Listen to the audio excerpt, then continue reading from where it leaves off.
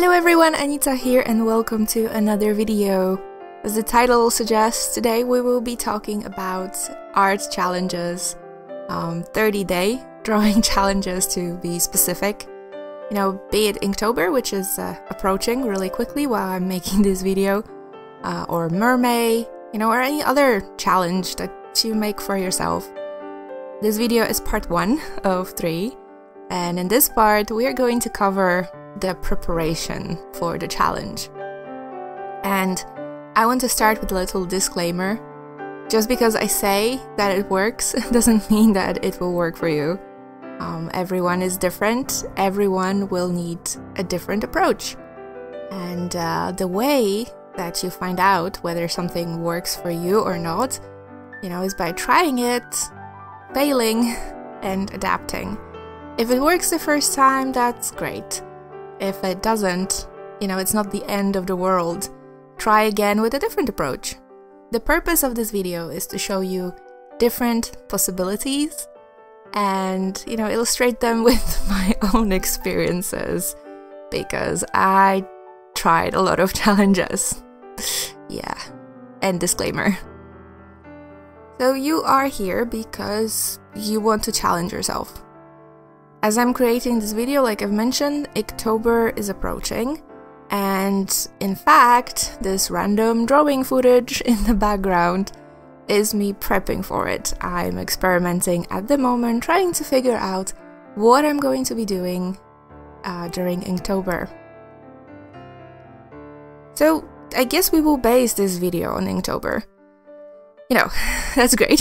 We have a start. It's always hard for me to start these videos. So let's see what you should think about before you start a challenge. I've learned the hard way that it's very hard to succeed without proper preparation. I love that combination of words. I really can't stress enough how important preparation is. First of all, don't decide last minute. We are now 2 weeks before Inktober, and stay on top of whatever you want to do. Decide at least a week before the start of the actual challenge. This is, of course, a perfect scenario. If you decide at the last minute, just approach it, differently, accordingly to your time limitation. And basically hope for the best. I have not been successful yet trying last minute. It doesn't mean like I said, it's not possible. But it's definitely much harder because you have a lot more things to do. Trying a 30-day challenge last minute is discouraged because you will most likely fail. And there is nothing wrong with failing, but we, as in we artists, we are prone to feeling discouraged when we fail. And it's much harder to attempt a challenge that we have previously failed. That's also a reminder for you that there is absolutely nothing wrong with failing and, making mistakes in general. In our example, Inktober is creating an ink drawing. Well, it's about creating an ink drawing every day of October. So that's 31 drawings. At this point, you should decide what your personal goal is for the challenge. It doesn't have to be the same as Inktober. Maybe you've never drawn with ink before and you want to experiment. That was my case when I did Inktober in 2017, my only finished Inktober. But maybe you already know how to use ink, but you want to, hone your skills. Perhaps you want to exercise your imaginations. There's plenty more. Maybe you want to create a story or a series of book illustrations. Maybe you want to get back into drawing after not doing this, for a long time. There's absolutely nothing wrong with trying to get more attention by using the challenge's hashtags. There are plenty of prompt lists available for any challenge you can imagine. A lot of them are actually endorsed by very popular artists, for their community, so they always come with designated hashtags, which is fantastic if you want to be seen. However, each of these will require a different preparation. So, for example, you want to experiment with ink because you've never used it before. You don't know what it's about. Since you've never worked with ink before and your main goal is practice, make sure that every other aspect is familiar to you. Choose a prompt list that is very easy for you to follow, words that will immediately, spring ideas in your mind. Perhaps some that, you already are familiar with or that you enjoy to draw. This was my case during Inktober 2017. I have never used ink before and I was rather stressed out about it. So I picked witches as my topic, Witchtober. Not only was it fun for me to draw, fit my aesthetic, but it also came with that another very handy hashtag to use. Let's have another example. You want to exercise your imagination. Perhaps you feel stuck in the same loop and unable to draw anything new. In that case, choose a prompt list that is completely out of your comfort zone. Look for a variety of different words in the prompt list, but if you can't find any that you like, there's a little trick I like to do. Because what you want to do is for your imagination to do more than just a jump. Your mind will jump straight to the most common idea, the most familiar idea. What you want it to do is a salto, maybe a backflip, and just go a little bit further. You want the most original idea that you can come up with.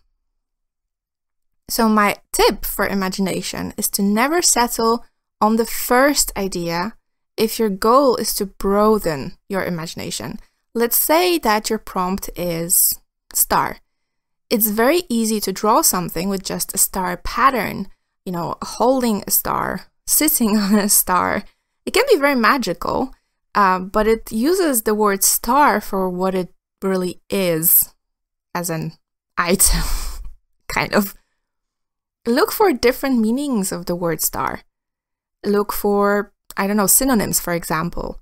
The word star can describe a leading actor or a singer. Think of maybe different stories or fairy tales that have stars in them. It's mythology, maybe. Just something different that you would normally do. To be fair, if you always do a backflip, but then you wouldn't really want to do that, so you wouldn't want to exercise your imagination, so maybe not. But doing something different that what you normally do can be fun as well. So if you always put a lot of thought into your ideas, actually spending some time, not doing that can be beneficial to you too. If you don't want to draw something completely out of your comfort zone, perhaps set a rule for yourself to create, let's say, 5 to 10 little thumbnail sketches, and then choose one of those to make an illustration out of. Now, that seems like a lot of work for me, so if you do that, make sure that you have a lot of time allotted, but we will talk about that a little bit later. My point is, stretch your imagination. It doesn't matter how vague the star concept is. Whatever star makes you draw, that's inspiration, really. And as a reminder, I'm assuming that in this case, you already have some idea about the medium you want to use.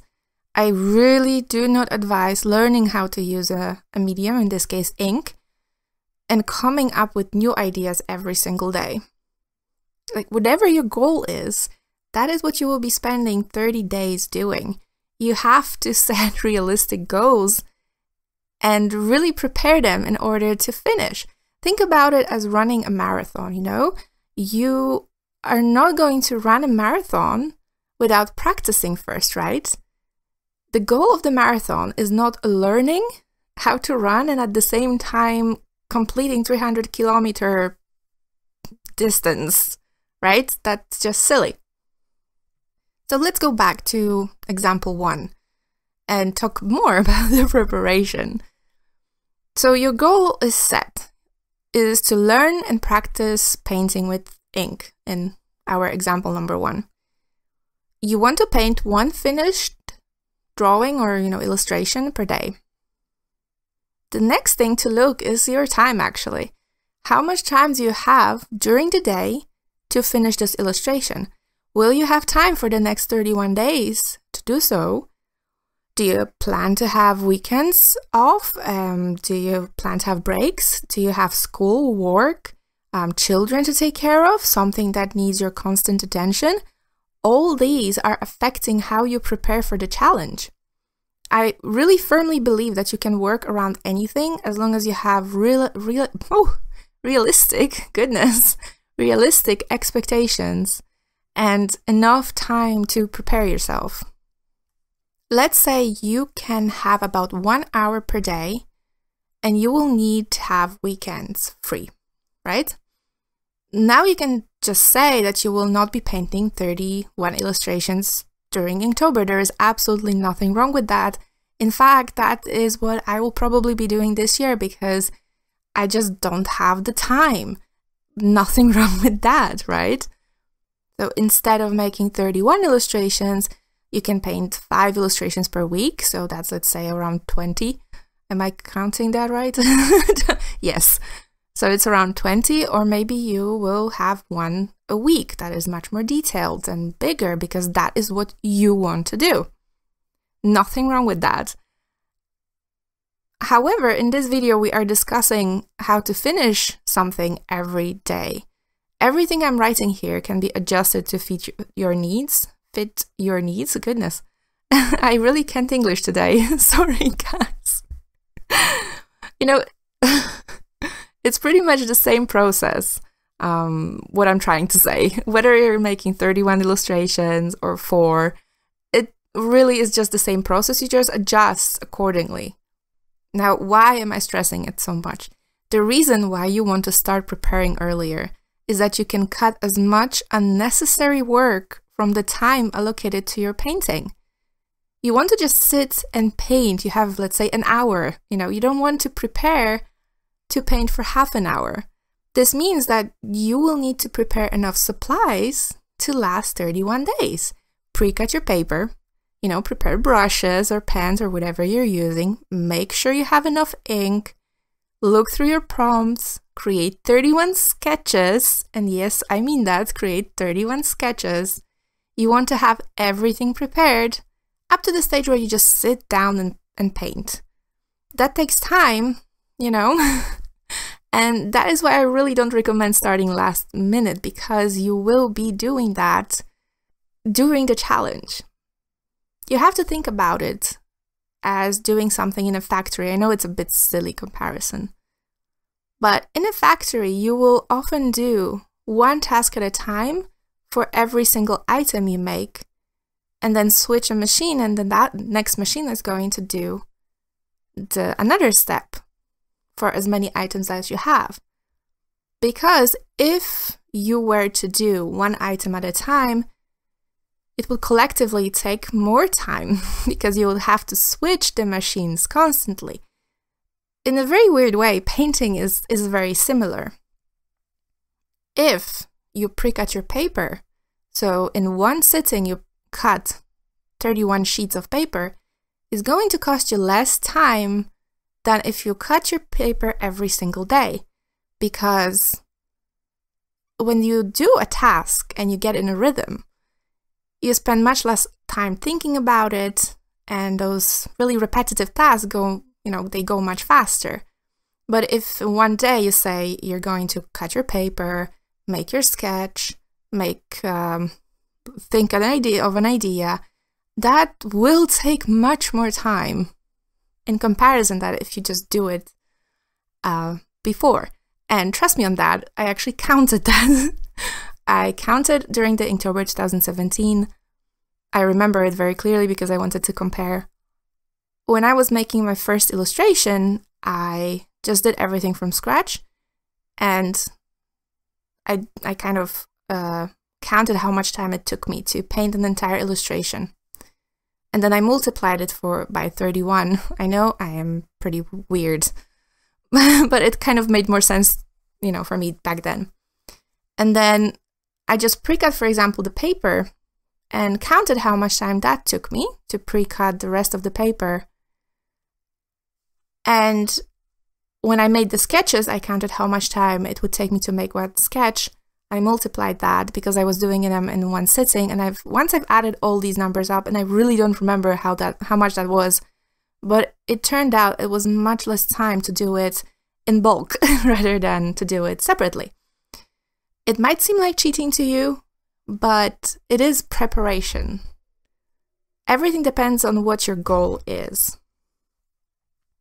So in the second example, the idea, the sketch is what you want to be practicing, right? That's your goal. Your goal is to exercise your imagination, so there is no point to it if you just prepare everything beforehand. I would advise to set aside more time for sketching and coming up with ideas than for finishing an illustration. In fact, you can also finish the illustration during a different challenge. I've noticed that some artists will use September for sketching and, you know, preparing their line arts, and then they use October to finish the illustrations. And that is, in my opinion, a very wise use of the time, and also a very good example of doing one thing, you know, one challenge at a time. Now, there's nothing wrong with doing things slowly. We are recently almost bombarded with fast art, you know, short videos, the sort of, you know, like tap, tap on a blank sheet of paper, and then, you know, the third tap turns it into a painting. The expectation is that every artwork should be made fast, but that's really not the case. Of course, you know, the whole idea of a 30-day drawing challenge, I keep saying 30-day because 31-day is a mouthful, okay? A 30-day drawing challenge, you know, the purpose of it is that you create art faster than normal, but you are not expected to create a big detailed oil painting every day because that's just silly. You know, these two examples can be applied to everything. You have to look at your goal to kind of know how your preparation will be. You have to think what you have to prepare in order to achieve your goal. So if your goal is to post something every day, to use, you know, the power of the hashtag, you know, you should find a prompt list that is very popular and liked by a lot of people. You know, like cats and witches, Halloween stuff, Disney stuff. The thing about these hashtags is that they are very oversaturated, but Inktober pulls a lot more people into those hashtags. So you kind of have more chance to be seen. That's why that many people are doing the challenge. You know, you'll still have to make preparations for every day. The more you do beforehand, the easier it will be to fight the fatigue, which you will get 100%, no matter how well you prepare. It's absolutely inevitable, even if you just make a doodle, you know? But that's a topic for part 2, so I'll talk about it later. Another idea is to adjust the size of your illustration to the time you can allot to the challenge. The less time you have, the smaller the illustration.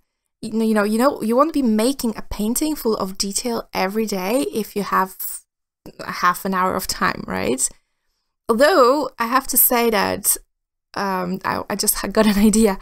Making like a series of little thumb-sized painting with lots of details, you know, that's gonna look amazing because you will have 31 of them. And everything you put in like a series of paintings is gonna look amazing, no matter what you do, trust me. But yeah, in any way, you can't put your life on hold. Doing a challenge like that at the same time as working is extremely hard. And I mean working or going to school, anything. It's really fine to be ambitious, but it's smart to be realistic. You're not settling, okay? It is perfect. It's just ideally you want to find that golden middle between enough, or rather ambition, and what's possible. You want to find that middle point. But it's like perfectly okay if you just don't figure it out. Don't figure it out immediately. Wow. I also accepted that even after so many years, my English will never be perfect. So during my Inktober 2017 series, I knew that I wanted to create a series of fairly similar illustrations. And I also wanted to record the process of making them. And I wanted to post videos the next day. There is a playlist if you are interested. I managed like 20-something videos before I, cracked inevitably. I made a lot of bad decisions during Inktober 2017. Once again, more on that later. However, the only reason why I finished the challenge, at all, was because I prepared everything before it started. I pre-cut my paper. I decided to have the size to be A5, which is smaller than my preferred A4. However, A5 is easier to paint on and record. I've decided on the prompt list, and I sketched out every which I wanted to paint. And that's another thing. I remember that I think I pulled from like 2 different prompt lists. Feel free to just mix and match if you don't feel like a full prompt list is to your liking. So then I copied those sketches, perfectly clean, to my pre-cut paper. So all I had to do on the day of painting was to tape that day's paper to the board and paint. For me, the challenge was learning how to use ink.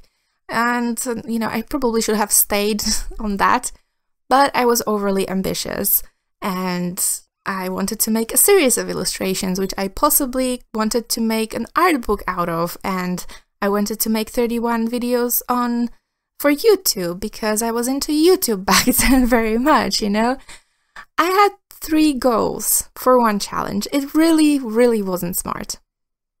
Now, another challenge I finished quite recently, it was the Mermay 2021. I approached the preparation differently. Because that challenge was digital, I didn't have to pre-cut my paper. I didn't have to prepare supplies, but I still prepared different things. I made a separate folder for the Mermay files. I set up a canvas in the size that I needed so that all of them matched. I copied it enough times and I renamed everything according to the day and prompt. I set the background in each canvas.